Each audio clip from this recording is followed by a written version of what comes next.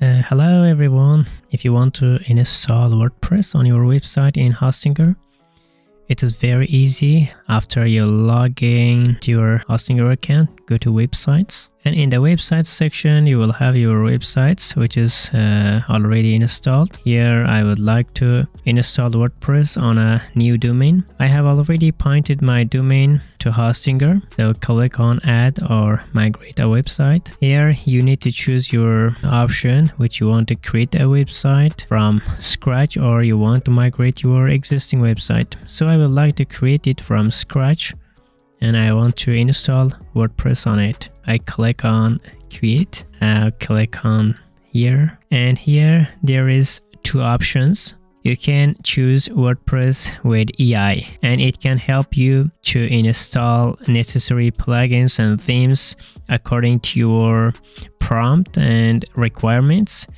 And if you want to do this all manually, you can click on skip. And let's click on skip. And now you need to enter your domain name. This is my domain name. After selecting your domain name, click on next. And now let's confirm the ownership of our domain. And there is a warning message at the top, domain status, which is not pointing. And it's a temporary message, although I have already pointed this to Hostinger, or maybe I have hosted this domain on Hostinger, I don't really remember. And let's wait for a few minutes. I've waited for a few minutes, now let's refresh it.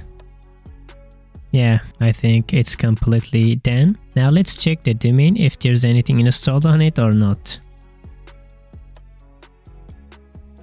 Currently we don't have anything installed on this domain, we just added our domain. So let's go to websites and WordPress and let's click on install. Now here you need to write your website title and set a username and a strong password. I click on next. This is the WordPress version which is automatically selected, the recommended one. Don't touch it. And you can keep the settings as it is and install.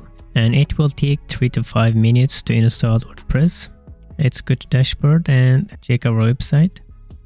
We have successfully installed WordPress on our domain. And now it's time to log into the backend. Go back to Hostinger and click on admin panel. As you can see, there is some plugins which is installed by Hostinger. You can delete it if you don't want. First deactivate the plugins.